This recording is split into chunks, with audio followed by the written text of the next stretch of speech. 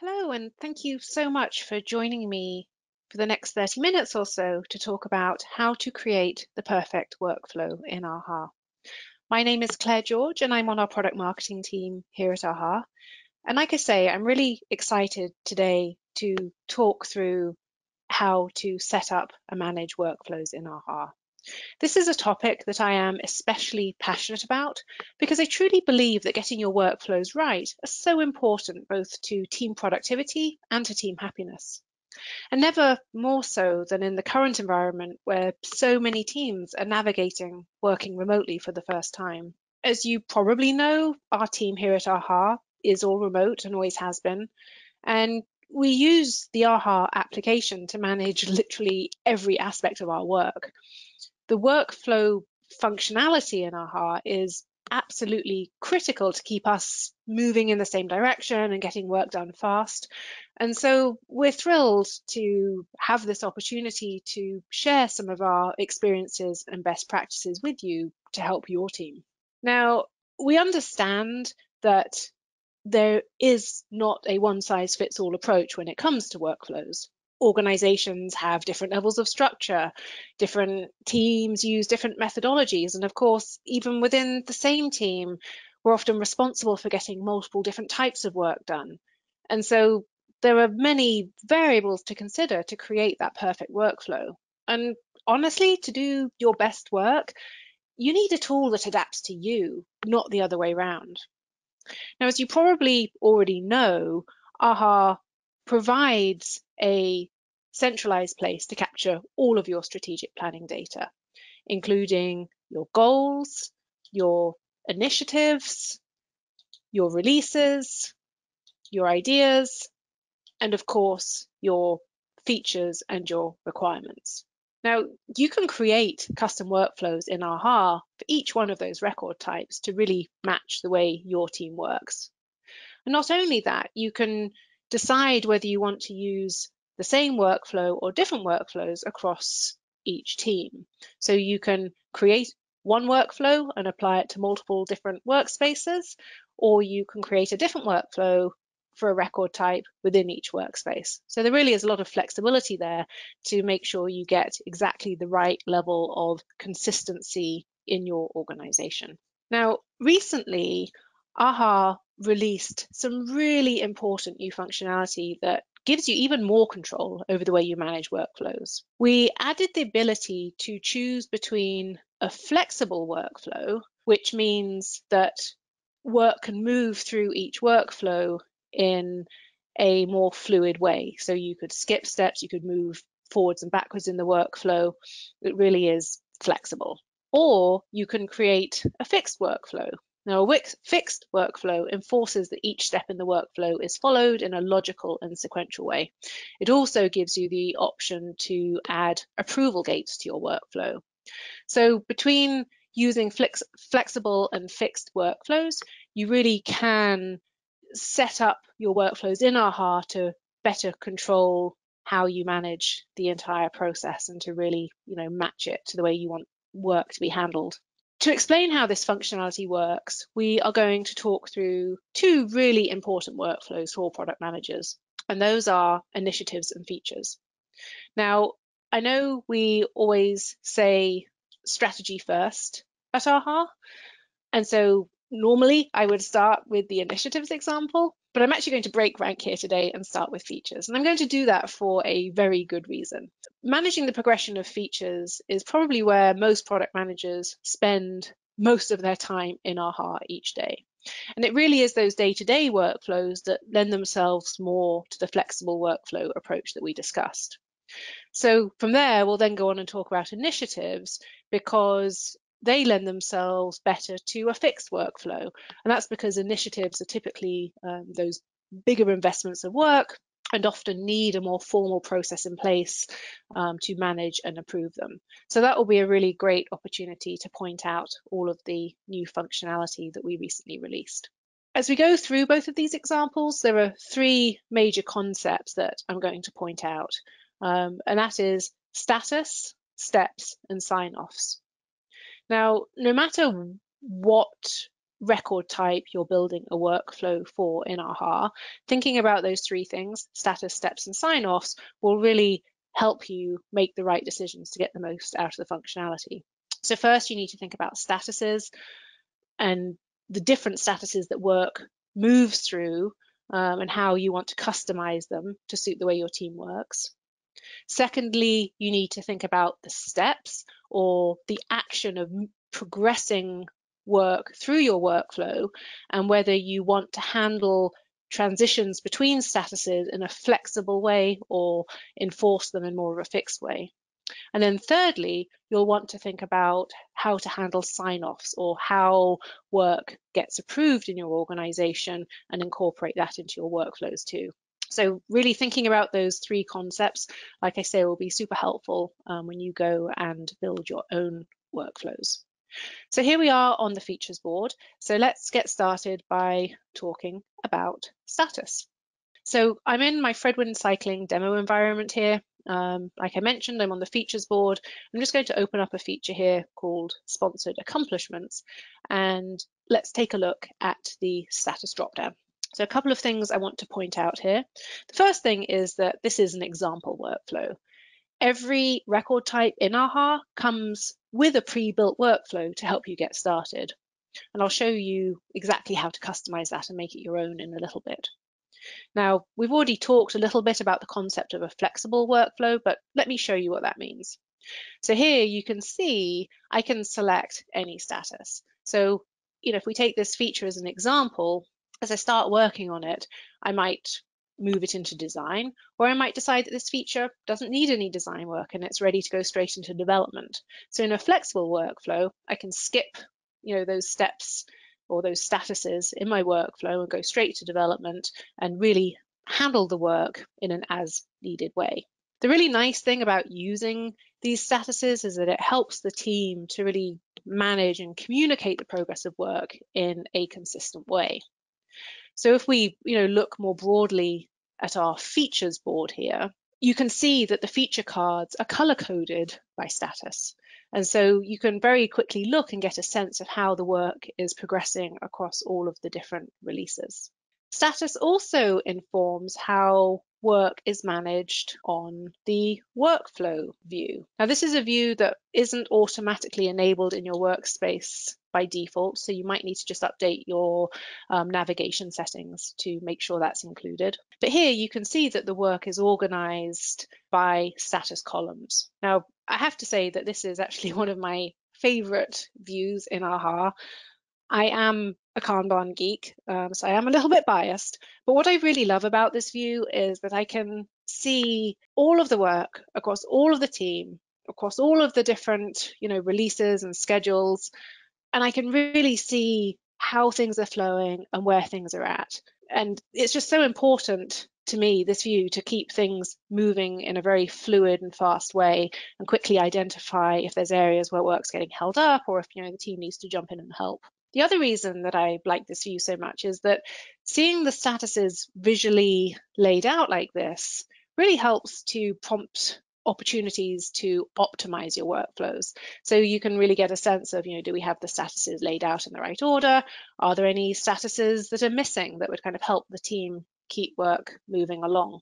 So to prepare for this tutorial today and to think about ways to optimize this features workflow, I actually went to take a look and see how our product management team manages their work and what statuses they use. So I quickly noticed that after the under consideration status, they actually have an in defined status, which makes a lot of sense, right? Once you start work on a feature, the first thing you need to do is really get a handle on the requirements before you either move it to the design phase or go straight into development. So I'm going to take that example and we'll use that to go ahead and talk about how to customize workflows in AHA. So let's head over to our account settings and we'll go to statuses and workflows.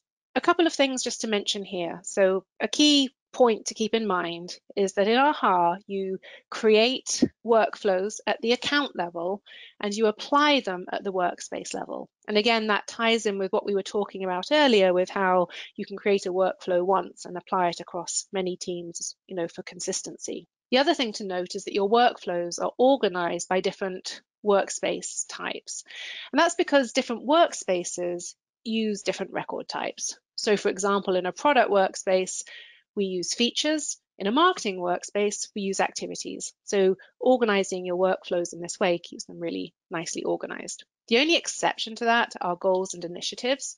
Those are considered universal record types because they can be applied in the same way across all workspaces. Okay, so now let's go into our product workspace grouping here, and let's talk about how to add a new workflow. Now, actually adding a new workflow is very straightforward.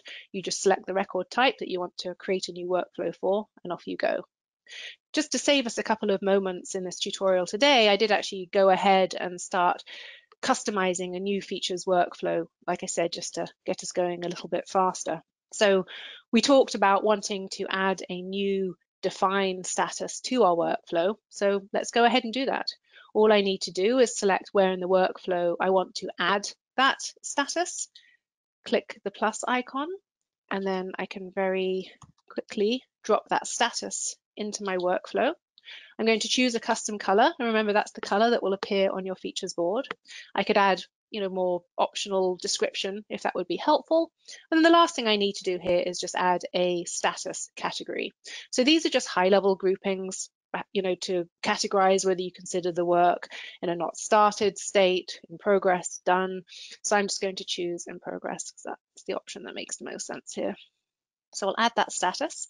And I think that looks pretty good. If I had added the status in the wrong place, it's worth noting that you can very easily drag and drop it and reorder your statuses to get your workflow exactly right. So now let's talk about steps, or the action of progressing work through your workflow. You'll notice here that you have the option to add transitions to each status. When you add a transition, a button appears on the feature card next to the status dropdown. And this really helps users understand what the next logical step is. So here I'm just going to add a couple of additional transitions. I already got started with this earlier, but now that we've added that new status, we have a couple more that we need to add. So let's add a second one here to show that work's ready to move from define to design, and we'll select the design status. And great. So now I have all my statuses set up the way I want. I have all of the transitions set up the way that I want. And I'm ready to go ahead and apply this custom workflow to my workspace. So now we're going to head over to our workspace settings. We'll go into Configure, and we'll scroll down to the Workflow section until we see Edit Features Workflow. So all I need to do is choose the new workflow that I've created. It's important to spend a moment just making sure that the current statuses used on your features board map to the new statuses in the way you want. So I do have a couple of changes that I need to make here. In design needs to go to design, in development needs to go to development. And great, that looks ready to go. So let's update the feature statuses. I get one more opportunity to check I really want to do it. And great, that should have been updated. So now we'll go back to the features board and take a look and see the changes. Now, if I open up the features dropdown, you can see the new define status is there exactly as you would expect. The other thing you'll notice is that because we added those transition buttons, you can see these on the feature card. So here, if I want to go ahead and move my feature from under consideration into that define status, I can just click ready to define, and you'll see how the color of the feature card changes and the status updates. So great, our status, our steps are working just the way we want. Now what about sign-offs? Because this is a flexible workflow, we really don't want to make the approval process too rigid, but at the same time, it's really important to make sure that the team has really good clarity around reviews. So if we go down to the to-dos section on the feature, you'll see that there's this new option to add an approval type of to-do. Now, our team here at AHA literally lives and dies by to-dos. We create one whenever a team member is needed to look at work and provide input. It really gives clarity to how we work together and sets expectations around timelines for getting work looked at and collaborating. But there are some to-dos, such as, if I need sign off from our CEO or from our head of marketing, that carry a bit more weight. And so creating an approval to-do really helps to communicate that a go, no-go decision is needed. So here, if we imagine I've been working on sponsored accomplishments, I've been building out some requirements, and now I need our head of product management to go ahead and review those requirements and make sure that we can proceed with, implementing that feature. So if I create an approval to do, and ordinarily I would add far more details. I would give a full description about, the context of the feature and any information that is needed to assist with the review. And then we go ahead and assign it. Now you'll see I am assigning it to myself. I would like to point out here, it's definitely not a best practice to approve your own work. It's always good to get some objective oversight, but I'm doing that so that I can show you what the experience is like for the person that the approval to do is assigned to. So we'll set a due date. We'll give ourselves a couple of days here to review this work, save it. And now when I go back to the feature card, you'll see the new approval to do created. If I open this up, of course, it looks like a regular to-do, but there's a key difference. At the bottom, you'll see there's this option to approve and reject the work. Now, one thing I would love to point out is with the approval button, you can choose to approve the work with no changes needed, but you can also choose to approve the work with changes. This is a really nice option for those times when you review work, you don't need to review it again, you don't need to see it again, but you just want to say, yep, keep this moving, make these changes, and you're good to go. So this just really gives clarity to that approval decision and what needs to happen. Okay, so adding these ad hoc approvals is a great way to streamline the review cycles. But let's just pause a moment and recap what we've talked about so far. So we started out by talking about statuses, how you can use them both on the features board and on the workflow board to communicate the progress of work. And then we spent time together learning how to customize and apply those statuses. We then talked about steps and how you can use transition buttons as an option to move work forward. And then the third thing we did was talk about how to manage sign-offs using the approval to do. So at this point, I'm going to now move over to our initiatives board, and we're going to now compare how to manage a workflow using that fixed approach that we talked about earlier. I'm going to use that same approach of going through statuses, steps, and sign-offs. And by going through it in the same order, I think it will really help you to get a handle on, like I said, the different options that are available to you. So here we are on our initiatives view. Let me open up an initiative. Now, initiatives really are those bigger investments or bigger efforts of work. So generally speaking, they do require a bit more discipline. It's really important to make sure there's good business alignment about where this time and effort is being invested.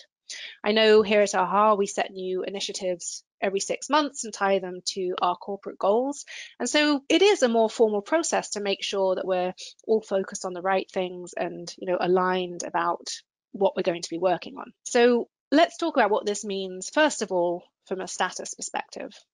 Now, right now, I still have this workflow set up as a flexible workflow, so you can see my different statuses in the drop-down menu. But you will notice I've already gone ahead and customized them, and I've set up my statuses in a very different way to how I had them set up on the features board. And that's because I wanted to build in really clear checkpoints for where an approval is needed. And this is more than just assigning an approval to do. It's more of a stage gate that each initiative needs to pass through. So for example, I might put an analysis together, put a business case together to talk about what the initiative and the business value of that initiative is going to be. Before I go any further, that business case needs approval. Does it make financial sense? Is it aligned with our corporate objectives. Then we'd go into a deeper phase of definition and build out the scope of the initiative and really get the requirements ironed out. And again, I'd want a more formal checkpoint to make sure that the scope of the work is in alignment. And then at that point, the work would go into implementation, we'd get the work done, and then there should be a more formal review or sign off at the end to make sure we all agree that the initiative can be considered done, that it's been achieved in the way we set out to. So the statuses really help to communicate that workflow, but it doesn't really make sense to have that same level of flexibility. I don't want to be able to go straight from analysis to implementation and skip those approval and definition phases. So that's where the fixed workflow is going to help enforce the logical order and the logical progression of the work. So now we're going to head back to our account settings, and we're going to talk about how to make that workflow a fixed workflow. So if I go under our universal groupings, you'll see the new initiatives workflow that I've already set up. And you'll see all those custom statuses that I've set up, and I had already gone ahead and added those transition buttons. So to change it to a fixed workflow is very simple. It literally is a matter of selecting fixed, and that immediately captures and enforces that workflow so that it now has to follow the order that we're setting. It's important to understand that transitions take on a new level of significance in a fixed workflow. And that's because now the only way you can change the status of the initiative is to use that transition button. So every status needs a transition. And the other thing to note is that you can actually add more than one transition where it makes sense. And that's because there are still times where you're going to need different pathways. So let's imagine here that I've started work on this initiative, it's gone into the analysis phase, and perhaps for some reason during the analysis, we decide not to continue the work. So I don't want the only option to be to move it to the approval status. I want to have another option to abandon it. So I can add additional transitions here to set out the possible pathways. Okay, so I think we've got our statuses, we've got our steps set up. Now let's go back to the initiatives board and see what it looks like now that we've got a fixed workflow in place. So if I open up that same initiative that we were looking at earlier, now you'll see that there is no status dropdown and that the only way to move work forward is to use those transition buttons. So that's great. Now I can really be confident that every initiative has to go through work in the same way. But I want to take this a step further. I really want to make sure I get a formal sign-off before the initiative can move into the next phase of work. And that's where the new approval gates are really going to help us out. So next, we'll talk about how to sign off work at each step in our workflow. And the first thing we need to do is to create workflow approval groups. Now, workflow approval groups are managed very much in the same way as the workflows themselves. You create them at the account level and you apply them at the workspace level. So here, right now, all we're thinking about is the high-level groups within the organization who are responsible for signing off work. So executives could be an example, the finance team could be an example. I know I'm going to go ahead and add another group here for the legal team. You can add as many groups as you want. Once you've added your groups, you then go to the workspace settings and again open up workflow approval groups, and this is where you can add different people to the approval groups. We want you to be able to customize those by team. So every team might need to have its initiatives approved by the executive or the finance team, but it's likely a different person who's actually responsible for doing it. So this is what really gives you the flexibility to set those approval groups in the way that makes the most sense. So you just need to select other users in your AHA account who are part of that approval group. You can add as many folks as you want. And again, that's as much as it takes. Now my approval groups are set up and I'm ready to go ahead now and actually add those approval gates directly to that initiative's workflow. So one last time, we will head back to our initiatives workflow and we'll talk about how to add an approval gate. So the key thing to think about when you're adding approval gates is that the sign-off must be given before work leaves the status that it's currently in. So let's explain exactly what I mean by that. So let's imagine we've started work on the analysis, no sign-off needed there, we can keep proceeding. We put together our analysis or our business case, and then we're ready to move it to approval. Again, no sign-off is needed yet because we're just moving it to that approval status. Now, the sign-off is needed before the work leaves the approval status and the definition phase begins. So I'm going to go ahead and add the approval to the ready for definition status. So I open up the transition, I just click the approval required checkbox here. I'm going to fill this in really the same way I would for an approval to do. So we'll give it a name, a review analysis. We can add some details. Please review the business case for this initiative. Great. Select a workflow group, approval group. So I'm going to select the executive team here. And then here you can choose whether you want any approval or all approvals. Now, what we mean by this is that if you have added more than one person to an approval group, you can decide, does everybody in that group need to approve it, or can any one of those people approve it and then have the work proceed forward. You can then add a due date, and this is really where you set your ideal timeline for getting that approval done. You can actually go into the approval task and adjust that date if you need to tweak it slightly, because this approval task will be sent out automatically once the initiative moves into that approval status. The last thing I need to do here is to decide what's going to happen if this analysis gets rejected. So there could be a couple of feasible options here.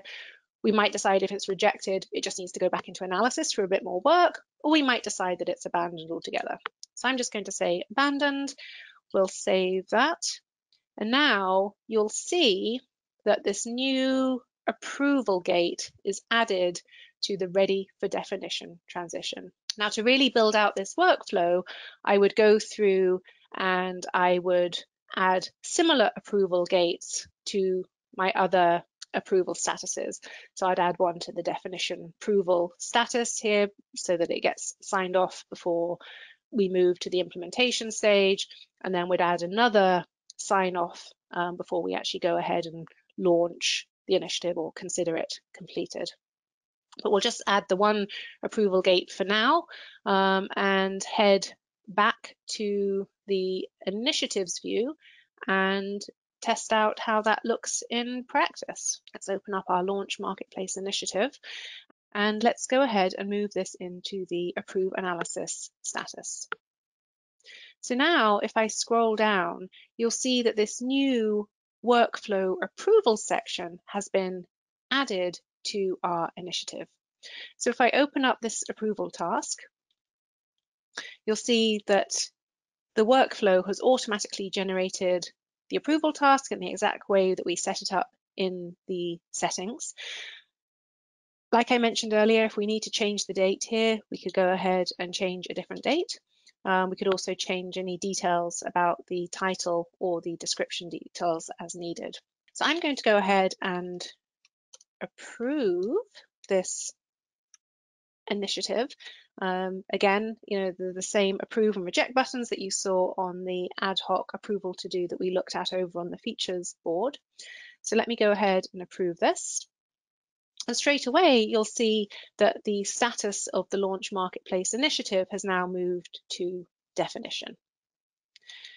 One last thing that I really want to show you now is how you can manage those approval tasks with this new pivot report. So in the workflow approval section, you have this new option, view in pivot report. If I open the report up, you can now see that I can view in one place all of the different approval tasks across all of the initiatives in this workspace. So this is a really nice way to quickly see the approvals that have happened, if any are pending, and of course, if you need to see an audit trail of the approval decisions, this view is perfect for being able to see that too. So again, here with our initiatives workflow, we've gone through those 3 steps. We looked at status, and we particularly focused on how to set up those statuses to add those approval checkpoints as part of our workflow. Then we talked about steps, and we changed our workflow to a fixed workflow so that those steps have to now happen in a very logical and sequential way. And then the last thing we did was to add approval gates so that work has to be signed off in a very consistent way as well. So I hope that by going through the example of a features workflow, using a flexible approach, and going through an initiative workflow using a fixed approach, you can really see the differences in how you can use the functionality that is available in AHA. One parting thought that I want to leave you with is that it really is important to take the time to think about the workflow that makes the most sense for your team. So to share a little bit about our marketing team's experience, when we first released the new fixed workflow functionality, we tried creating a fixed workflow for managing our day-to-day activities. We very quickly found that it was too restrictive. Our team moves very fast. We manage work in an as-needed way, and we respond very quickly. So for that type of work, it really made more sense for us to stay on the flexible workflow, but to really take advantage of those ad hoc approvals to streamline our review processes. But on contrary to that, we did find that for our initiatives, that's really where the fixed workflow made a lot of sense. We actually wanted more restriction in place to make sure that each initiative goes through the workflow in the same way, and that we just have more consistency about how we get those sign-offs. So, do experiment with the functionality, see what works best for your team, but just know all of the different options that are available to help you get that right balance between consistency and flexibility and control. So that really is everything I wanted to cover today. I would like to mention that as you go and try building your own workflows, we do have some excellent resources in our knowledge base that really explain all the details of the functionality and provide step-by-step guidance to help you apply it in your own AHA account. And of course, if you have any questions, please do reach out to our customer success team at support@aha.io. Our product experts are always on hand and always more than happy to answer your questions. So thank you once again for joining me today. I hope you've enjoyed learning about how to create the perfect workflow in AHA and have fun creating your own. Okay, thanks for joining me. Bye.